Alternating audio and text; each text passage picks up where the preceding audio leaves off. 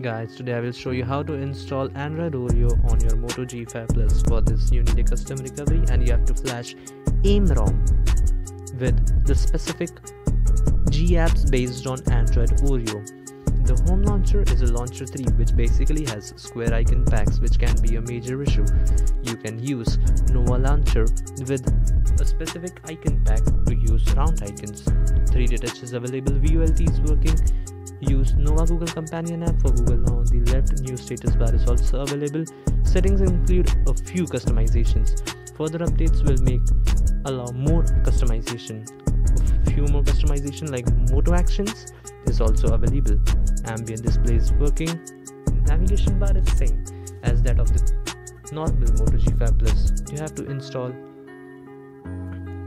a Lucky Patcher app to enable YouTube picture-in-picture mode. Picture-in-picture mode is working for Chrome and the Maps app, but not for YouTube. You need to install a Lucky Patcher, for which you have to grant root access.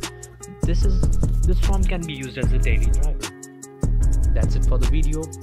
Peace.